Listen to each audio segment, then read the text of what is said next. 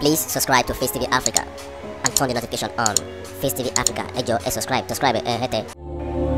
Facetv was Swoby. I am a testimony, go down, me down. Hey, go down, me down. Oh my God, thank you for today. Thank you for this day. Thank you for your grace. Oh, beg it, oh my land. Ashiwaju ongobo, ini tokan. See my life, oh Lord, I'm grateful. My testimony. By your grace, oh, Beni Nija, Keru Nija, Ọlọ́run mi, my comforter, oh, Morire, by you say, Morire,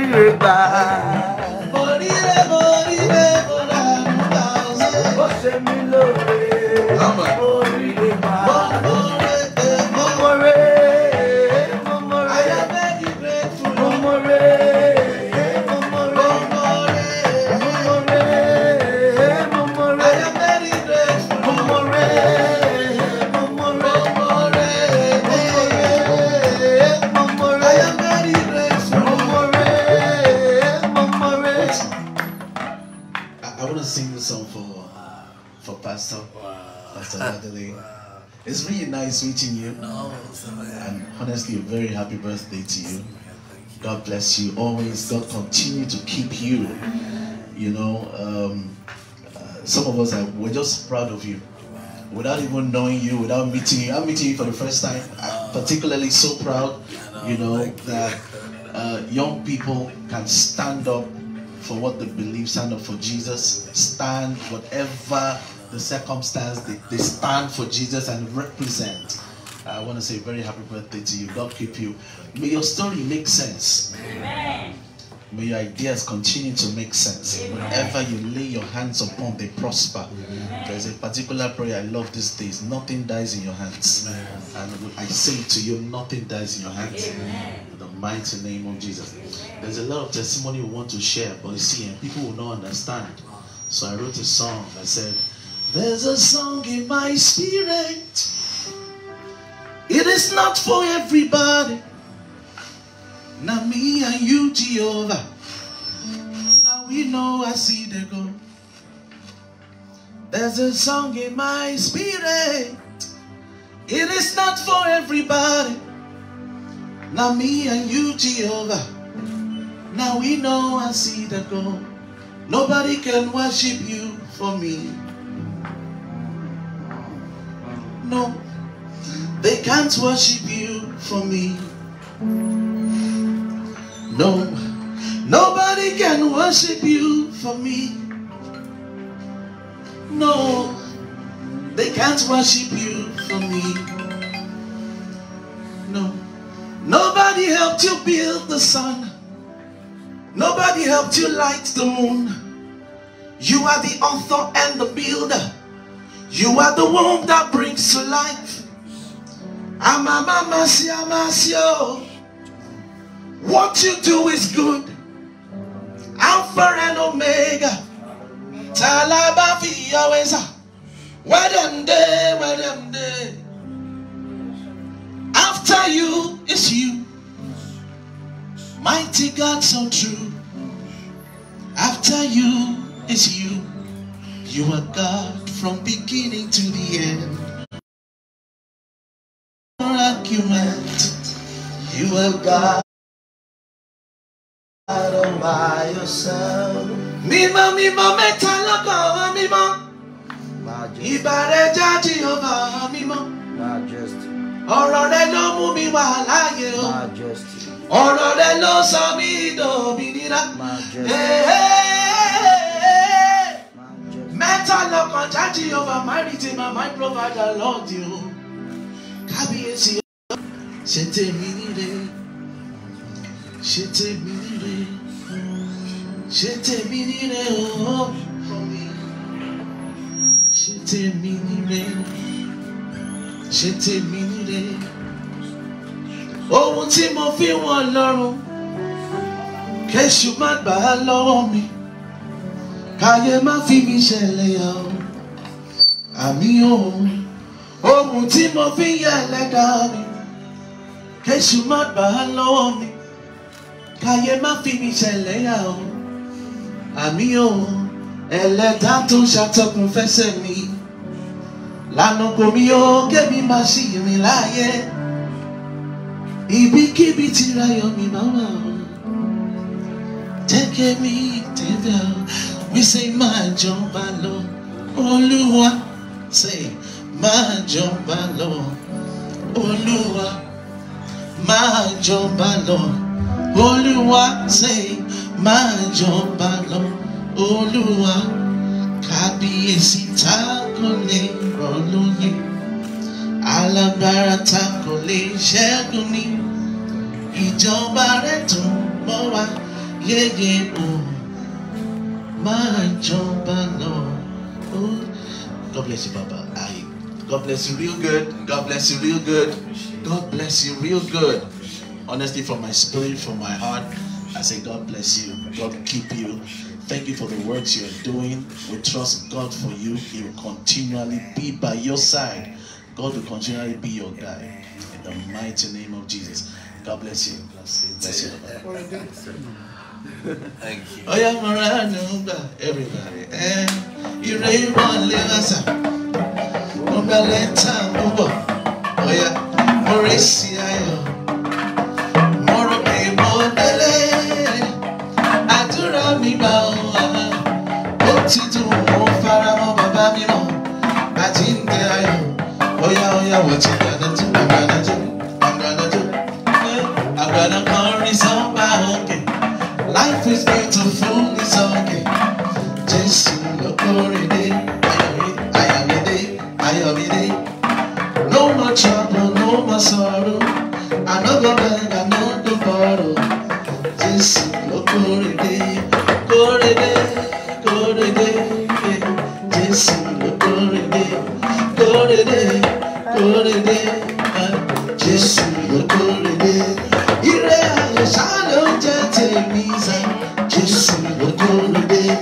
No be me the fight, no be the win, grace and mercy, no be me the fight, no be the win, grace and mercy, no hey, I don't do this, shake everybody, everybody, mighty, my provider, help me say amen, help me say amen. I'm not calling Melissa. I'm not being Melissa. Overflowing grace. In the name of Jesus. It will be well with your children. It will be well with your business. It will be well when you go out. It will be well when you come in. Whatever you lay your hands upon will prosper. In the name of Jesus. Wherever the soles of your feet are tread upon you. In the name of Jesus, I see the body to some. I see the body to some. I see the body to some. I see the body to some. I see the body to some. I see the body to. Thank you, sir. God bless you, sir. I appreciate when you go. Yes, sir. Awesome. Oh, thank you. Image.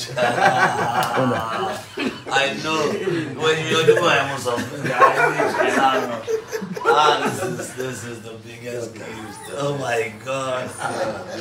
Image. I was in my library. I was studying, so I wanted to come down. I said, no, don't go yet. I said, now Holy Spirit now revealed to me there's something going on. Well, I was not even expecting it. That's God. This is. Thank you so much, I'm sir. Glad, I'm so glad. Thank you. Image. I feel you guys do. And then, you know, if I keep on doing one day I can call ya. One down, one man, I can't walk down.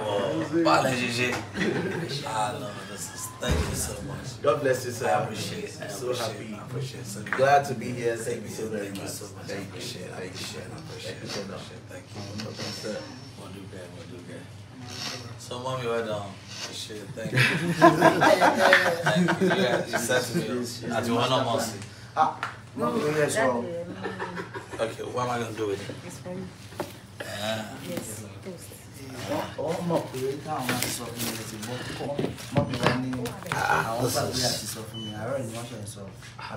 Come and help me. You don't know yourself. Wow. This is. Hey, what does my most surprise is glamour, man. You know, I've been longing, like they can't tell me to vote. I'll vote you all my life for this part. Damn. Woo! Yeah, I can't pay me to you. This is huge. This is huge. I appreciate it. Some image.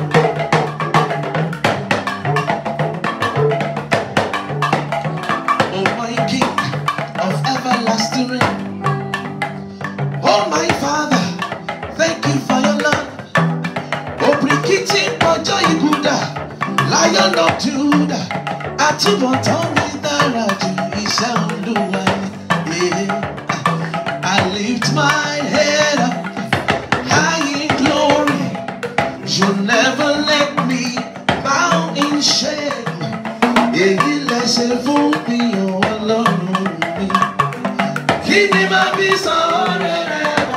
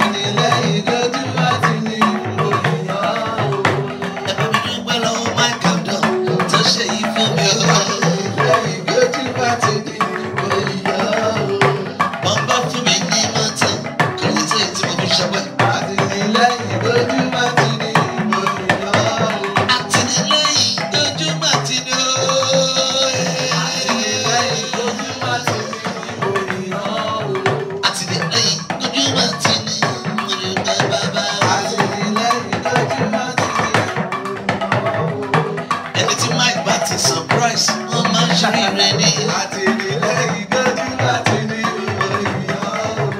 See my captain, Bawale, don't see loud. I'm not meant to show, teaching la belle. I'm not teaching la belle.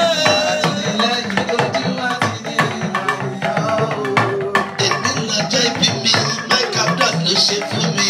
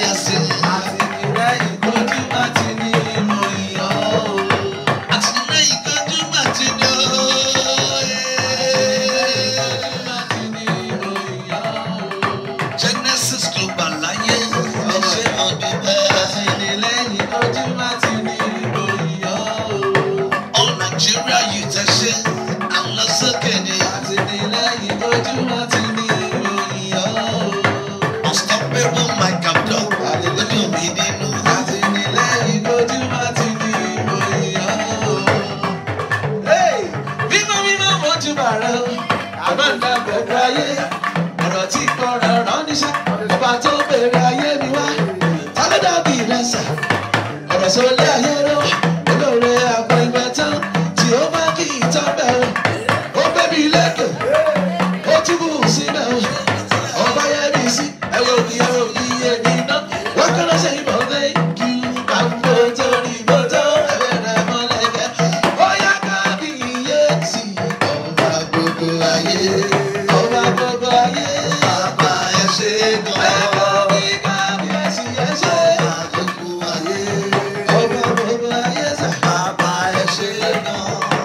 Happy birthday, welcome to life.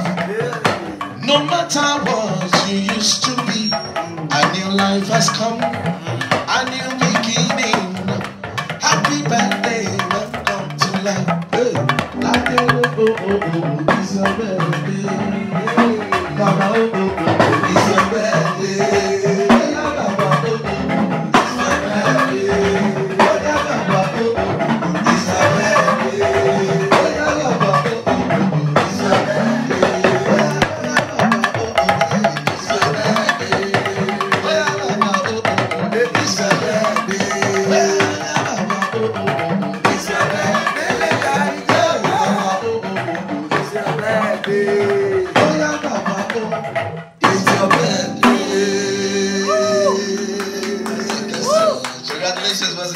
Please subscribe to Face TV Africa and turn the notification on. Face TV Africa, ẹ jọ̀ọ́ ẹ subscribe, hete. Face TV. Was Swoby?